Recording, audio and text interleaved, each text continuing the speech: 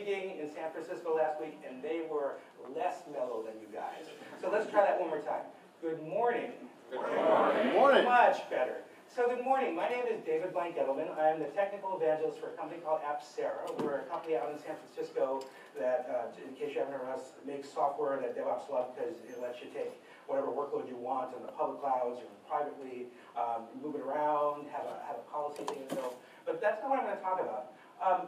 What I do want to make sure to do, because the thing that I tend to hate the most is technical talks that are really marketing talks. I can't stand them. I don't know if anybody here has the same, despises them as much as I do.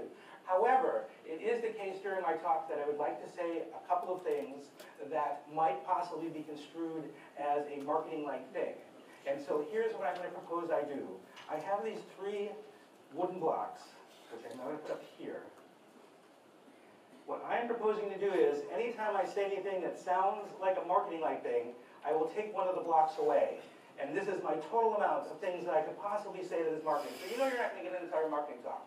Now, I'm only going to do this if the audience agrees this is a fine compromise. Are you cool with this? Yeah. Yes? Okay, good. Then let's go forward. So I think the thing we need to do is we need to start at the end. What I want to do is I want to start at sort of the idea of what's a production environment, what's crucial in a production environment. To my mind, production environments are kind of all about trust, right? Because you have to figure out, like, what are the things that I'm running in my production environment, you know, from a software's perspective and et cetera. You've got to kind of understand what can the things I'm running consume in terms of resources, CPU and disk and network bandwidth, that sort of stuff. You probably want to know, where is my workload running? Is it running in this data center? Is it running in Sweden where it can't be because of data protection laws? Is it running on the machines that have a high memory? Is it running on the PCI certified machines if such a thing exists? This sort of stuff. So you probably care about where it runs. And finally, and probably one of the things that comes up when we talk about security, like the last talk, is what can that thing talk to, right? Can it talk to other workloads? Can it talk to the big bad internet? Can the big bad internet see it? Often in production environments, this is considered bad, right? So, and I think that there's nobody in the room here who would disagree with the sense that the bigger the production environment, kind of the harder it is, right? If you have more dots, making sure all the dots are connected properly tends to be trickier. So here's what I want to do. And I want to also say, by the way, this is something else that we've all found out, is that when you have multiple clouds, it tends to be super hard. So here's what I propose to do.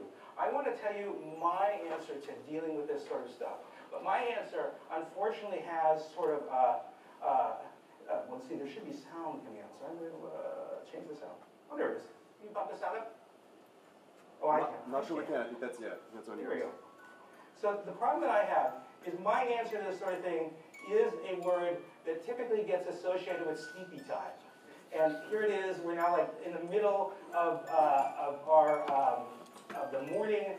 Your caffeine has started to wear off. So I just want to warn you about that. Yes, I'm sorry. So you're already yawning. So the thing that I want to talk about is this little word here. And if it's a little difficult for you in the back to read, it's this word. Okay, so this is what I want to talk about. Now, the tricky thing with policy is when I say policy, most people think about these awesome books like the CBP Security Policy and Procedures Handbook, which is riveting, I'm telling you, but you should wait for the movie. Marketing? I'm not marketing for CBP. Too late. Handbook, or like the fiscal handbook, or maybe your employee manual, right? See, the thing is that typically when people get into the policy realm, they think that it's like this, right? If you've ever been in a meeting where your company is deciding policy, it either looks a little bit like this, which happens to be the UN, or let me just do a quick show of hands. How many people in this room have been in a meeting about policy, per se? Okay, did that meeting look a lot like this, roughly? Right? But so what I want to do is I want to tell you that policy can be a lot sexier than this. And if you don't believe me, here's a slide, which is actually from our graphics department, who say that this is what policy looks like. But I don't find it sufficiently sexy, so I'm going to do this. Okay, so I just want to be clear. Is this now sexier? Okay, great. So here's the thing. When the cart reporter is smiling, that's a good sign. So here's what I want. I don't call it jazzy. Anyway, so I think that probably your environment looks a little bit like this, right? Where you're trying to move down this road, you're going straight down this road, or maybe it looks a little bit more like this, or, I know this sounds like a car commercial at this point, but, or it's a little bit more like this, more like that, or chances are your environment actually is more like this, right? And so one of the things that I want to point out about this and about these pictures that you may or may not have noticed is these things over here, these white and red things. What are they called? Guardrails, exactly. So here's the thing.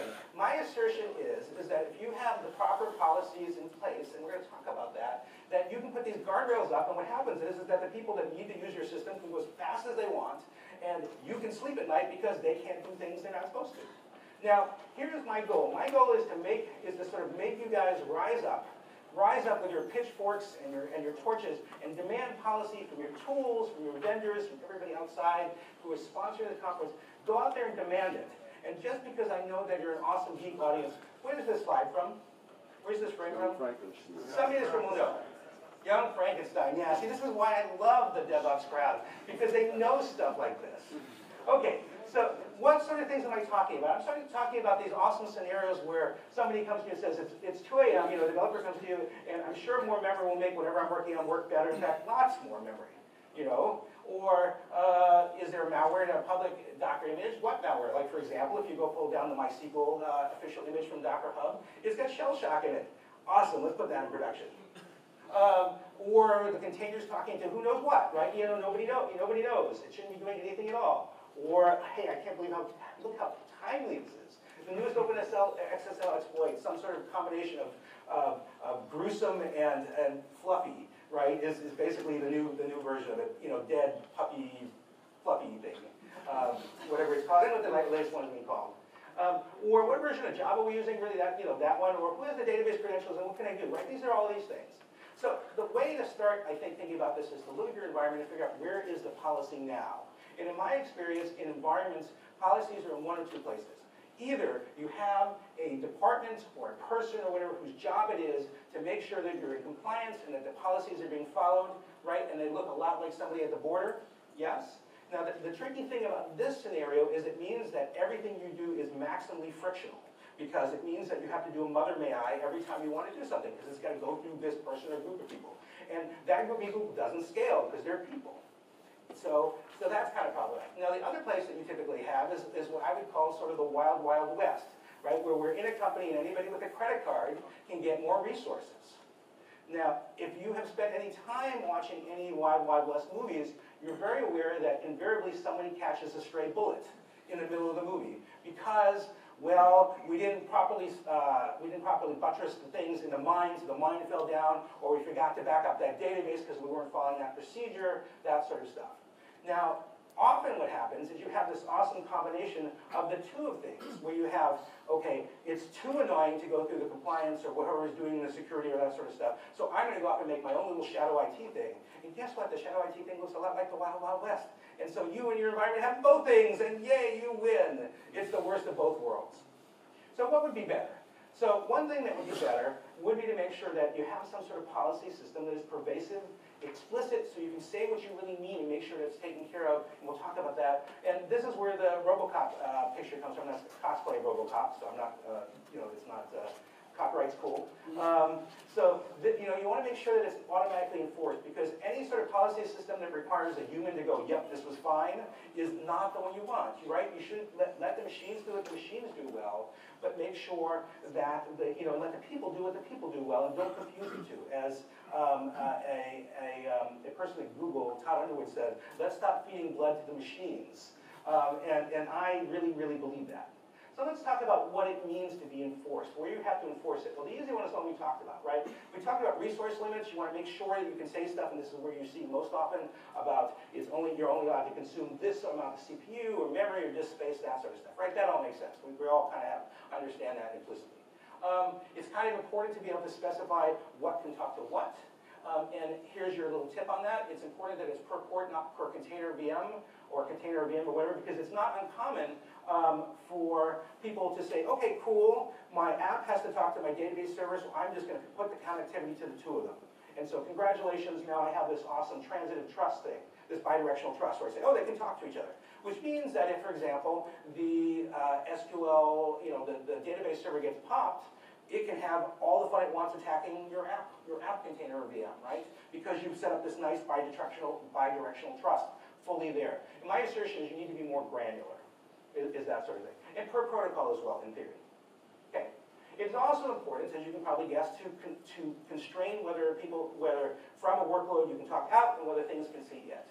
And if in fact you're using containers, as many of us in this room are, and you have the thing where containers can come up and down wherever they want, you need to be able to say, oh, well, the service that is using that container has this URL. You need to be able to make sure that when you move the container from here to there, the URL points, gets pointed in some way to the right way. And that makes sense. In multi-cloud and stuff like that. Software components and version control, it would be really super swell to be able to say, from now on, we are only using Java 1.9, 7, 12, whatever it is now, right? It would be really swell to be able to say, anything that is running this currently using 1.7, that's fine, but from now on, we only allow 1.8. You need to be able to say something about what kind of things are being run out there. Similarly, you need to say things about deployment. It is only possible, and this goes towards the previous talk, you want to be able to have something in your deployment pipeline that says, do not deploy anything that has any known vulnerabilities. Do not deploy anything that doesn't pass their scanner. It's perfectly reasonable. You're going to want to do stuff like that. So you need to control the deployment pipeline. And here's another tricky thing that I think that comes up that people don't think about until they are forced to think about it. So you have a situation where you have a developer and she's writing some code that goes and does some database access and having a hard time, it's not working, and so she comes to you and says, hey, can you show me the logs from my application? I really need to see them. And so you have a few choices. Choice number one is give that person access to your database server. Here's the SSH keys, go for it, right? Anybody in the room like that option? No? Other possibility is, okay, here's a copy of your logs, but that's kind of static, right? Because then they run another query, so that kind of stinks. So really you need to come up with a third option that allows you to be able to say, let me stream you your logs so you can see your logs, right? That's kind of crucial to come up with some sort of system along those lines. Otherwise you set up, bad things. And because we're talking about policy, it's also crucial who can actually edit it. Okay, and I'm going to say this one. This one is going to allow me to take one of these away. Is that okay? Can I agree? Can I get the agreement this is fine? Yes? I'm going to say one thing. This is not the major thing that Absurd is, but one thing that we do that's kind of cool that I find fun because I like to talk about it. So one of the things that we do is we will, if you're having, say, an application talk to a database server, we will set up something where when you set up this connection, we'll stick something in the middle, an inline component. They don't like me saying man in the middle because that makes people hear a little jumpy. But let's just call that an inline something or a man in the middle. But we all understand where your application talks to it talks to the real database. And the thing that you can do with that sort of scenario is a few things. One, you can do this ephemeral credential thing where my thing in the middle will hold the real credentials for the database, and I will give these fake credentials that are only good for the connection between it and the thing in the middle for that length of that time to talk. And so that developer or that developer's source code repo or anything else can contain credentials, but they don't mean anything.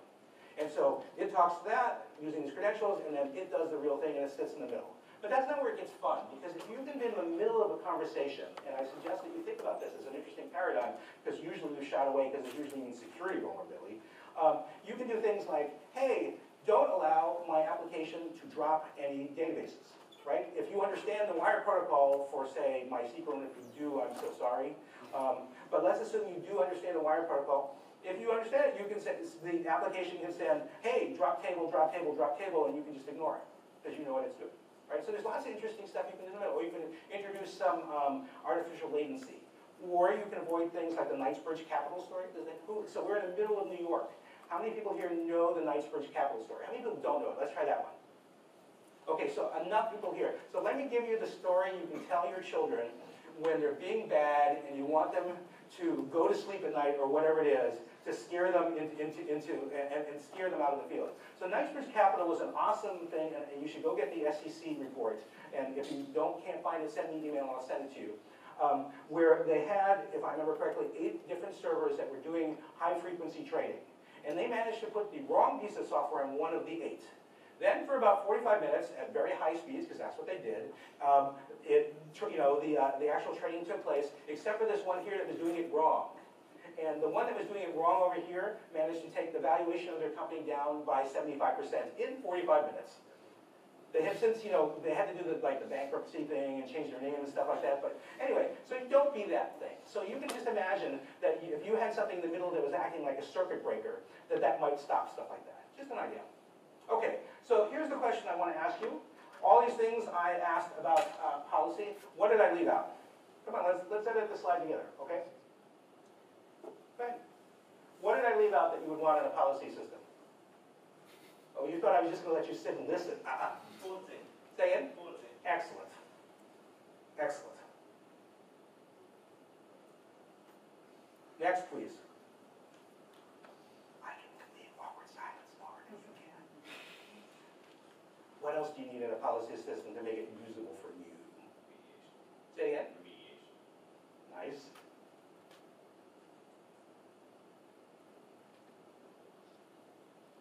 Troubleshooting. Adding complexity. I'm going to put debugging in as well, because for sure that's a hard problem. Two more. Documentation. Say again? Documentation. So you want it to be semi-self-documenting? Sort of stuff like that? I agree with that. One more and I let you off the hook. Yes, sir? Impact analysis. Ooh, I love that. I really love that.